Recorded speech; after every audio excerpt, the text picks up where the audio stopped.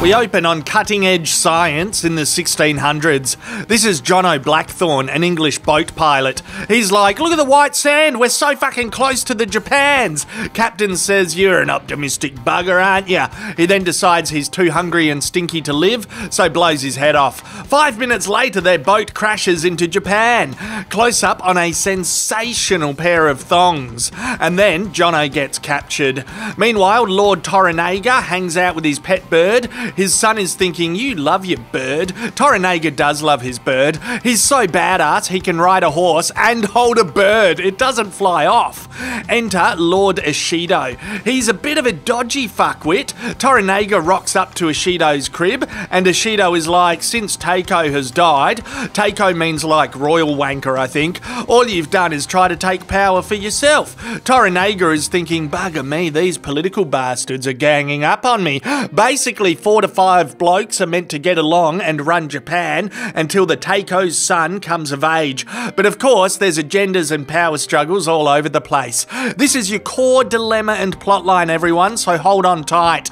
Yeah, Ishido has the others on side already to try and get Toranaga impeached. One of his mates is like, this is BS. My boss hasn't done anything wrong. He's a legend bloke. He then sits down and says, sorry everyone, I got emotional. Let me stab myself. He doesn't, thankfully, but overall, it's a very dramatic annual general meeting. Cut to Jono and his stinky, hungry crew being held captive. John's like, this is it, we're in Japan. Now we need to stop the Japanese being friends with Portugal and become friends with us instead. Easy peasy, lemon squeezy. Okay, so this is fucked. That's the fella Tadayoshi that stood up for Toranaga in that meeting. Turns out he does have to die for that outburst, and this is his wife Fuji. Their baby has to die too, so naturally she's like, why can't I die as well? Don't leave me hanging around with FOMO. Oh, and this is Mariko? Yeah, she's like, no, I've got some jobs for you. Just put it down. It was Yoshi, it was Tadayoshi that fucked up your husband, not you. Got some jobs for you. Let her hands be the last to hold her son. Crikey! Sad Mariko considers religion. Here's another badass. Enter Lord Yabushigi. Yabushigi. His men let Jono know that he needs to come and meet their boss ASAP. There's some angry dick tugging first, followed by a golden shower, and then a cheeky decapitation. Classic run-of-the-mill travel stories. Meeting Yabushigi doesn't go well at first because of a dodgy, smug religious translator just doing clickbait. Jono then goes full rage against the machine and is like, here's me thoughts on the Portuguese religious institution. Fuck you, I won't do what you tell me. Yabushigi says, he's got balls, let's give him a bath. Oh, there's Teiko's kid, oblivious to the shitstorm around him. Toranaga seems genuine that he'll be looking out for the kiddo though. This Sheila is like, why don't you become Shogun, eh? It's in your bloodline. It's always good when someone says the name of the show.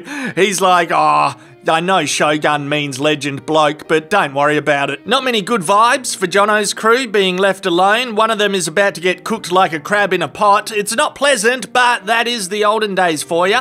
Rub-a-dub-dub, scrub in a tub, and haircut. Enter Kiku. Literally, she gets entered by Yabushigi's assistant while he watches thoughtfully sipping on tea with a dash of sake. Jono wakes up the next day and instantly damages his Japanese Airbnb. Oh yeah, this is Bushi's bloody nephew, by the way. He talks with his uncle about whether or not they're going to be on Toranaga's side or Ishido's side, and then there's all them Christian Japanese sides to consider as well. It's a lot of sides. Collective bowing because Toranaga's mate Hiromatsu has shown up to speak with Bushi. They squabble over who gets to keep Jono's ship with all its cannons and guns as well. Ultimately, Bushi is like, alright, oh yeah, blah, blah, blah, blah, blah, blah, blah. I'm on your side, fellas. I'm on your side, okay? No worries. No, what Jono will also be going with his confiscated ship to Osaka. This Spaniard fella who sails with the Portuguese is like, I'm so good, I know so much about Japan. They get shit mixed by Mother Nature on the way to Osaka. Bushi holds on for dear life, yelling, fuck me dead, I never should have left me cozy. crazy fiefdom. Jono screams, "I can bring value to this company! Let me drive, mate!" He gets the promotion he requested, gives everyone a roast over their lazy, dodgy-ass rowing, and turns the ship into a still stormy, but slightly less stormy direction. Once on dry land, there's a cheeky rescue mission to save Rodriguez from the rocks below. Bushy ends up in trouble though, and thinks about stabbing himself. He doesn't, thankfully. Instead, the fellas throw down an extra rope. Jono then gives a courteous bow after witnessing that gutsy effort. Mariko is going to be the official translator for Jono when he arrives in Osaka. That's what Toranaga wants and says. Rodriguez tells Jono he found and read his personal diary, and it seems like Mr. Blackthorn is more than a simple pirate that was captured. According to his data, he's an international disruptor to the Portuguese-Japanese relationship. Mariko, intense close-up. Toranaga, intense close-up. Jono, intense close-up with a camera tilt down to a courteous bow. Episode ends with the stage and the story bloody set. This is refreshing, isn't it? It's a fun feeling to be treated like an audience member with a brain. Remember those? Remember brains? Instead of film and television being all like, no one has any attention span anymore, so let's not work too hard. Audiences are a pack of dumb bastards. Just put this out. No, people like to use their brain when watching stuff still, and it's okay to give audience brains a workout. I see why this show is being called a Japanese Game of Thrones. I think that's fine and it's fair, and I like the comparison on many levels. The plotting and scheming and power struggles was a core Game of Thrones theme, loyalty and duty and all of that stuff, and it's being executed nicely in this context. Obviously, this isn't a fantasy world. We're not in Westeros. We're in Japan.